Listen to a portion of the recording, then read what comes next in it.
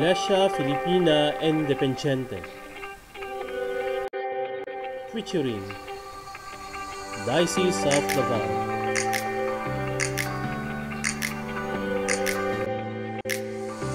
The work of the Diocese of Davao could be traced way back in the year 2009. The diocese was originally called the Diocese of Southern Mindanao, and in the year 2009, it was divided and created two new dioceses, namely Diocese of Davao and Diocese of Coronadal.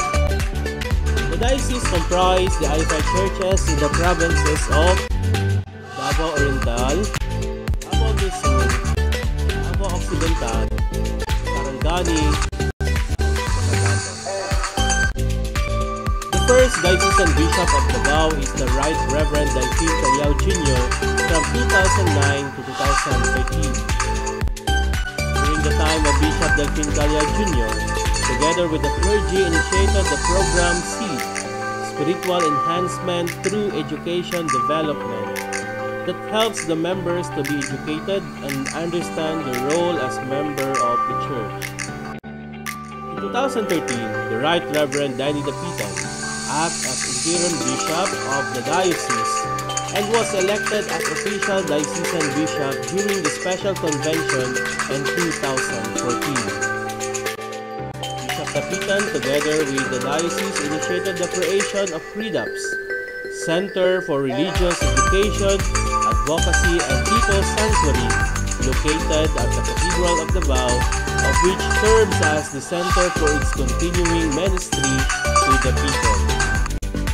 The diocese, through the leadership of Bishop Dapitan, focused its programs based on the TYRP and TYSP and strengthened the stewardship program of the church. The Diocese of Davao is composed of 12 parishes, 8 missions, and 82 chapels. The diocese was divided into 3 deaneries, namely Deanery of Davao, Deanery of Sulup, and Deanery of Jensen. The diocese has 13 active clergy, 2 retired, 4 seminary graduates, and 2 seminarian from SPTS and ACTS. The parishes and missions. Cathedral of the Risen Lord, F. Torres Street, Davao City. St. Luke's Mission, Alegria, Alabes, Sarangani.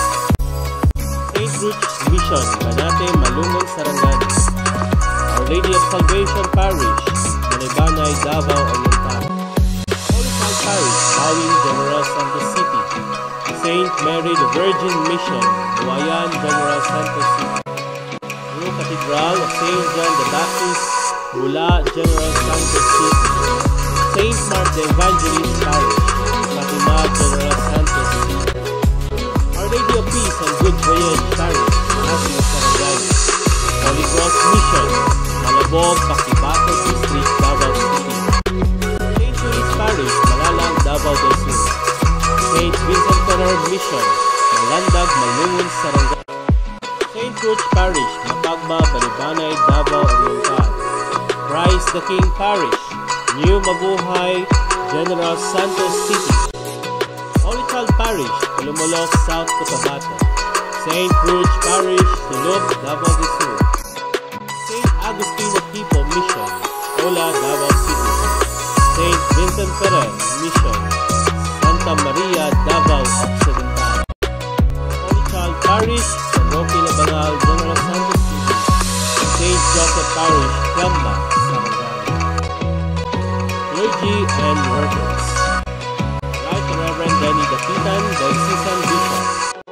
Reverend Dorothy Mantequilla Jr., Cathedral Canon, Cathedral of Davao and Malabog Mission. Reverend Benedicto Bacals, Pro Cathedral of Pila and Bayan Mission. Reverend Dennis C. McCurmy, Colomolok Parish and Fatima Parish. Reverend Dexter D. Baculi, Malalag Parish and Santa Maria Mission. Reverend Bishop John D. Lina, Yamba Parish. Reverend Wilson C. Tagab Jr., Sulup Parish. Reverend Felicito S. Patos, Malandag Mission and Banatong Mission. Reverend Julito Eslevilla Jr., Malibanay Parish and Mapagma Parish. Reverend Eusebio Opeña Jr., Bawing Parish and Maasim Parish. Reverend Ariston N. Raimundo, Macar Parish and Alegria Mission. Reverend Apollo Salazar, New Mabuhay Parish. Deacon Raven Arwin Ingito, Malabog Mission. Our 4 seminary graduates, Brother Higel Estrevilla, Brother Christ John Patrick, Brother John Eric Gemante, and Brother Julian Trajano. Our seminarians in both St. Paul's Theological Seminary and Agrippa Theological Seminary, Brother Dennis Dalos and Sister Reina Reyes. The Diocese of Davao has an estimated of 6,500 members. Plans and programs of the Diocese. First, strengthening the Christian giving and the whole program of stewardship. And to fully implement of Sunday School and Vocation Church School in each parishes and mission. Continue vocation campaign for young male and female who are willing to enter the seminary. Fourth, strengthening all the committees in order to formulate programs to be used in the life of the church.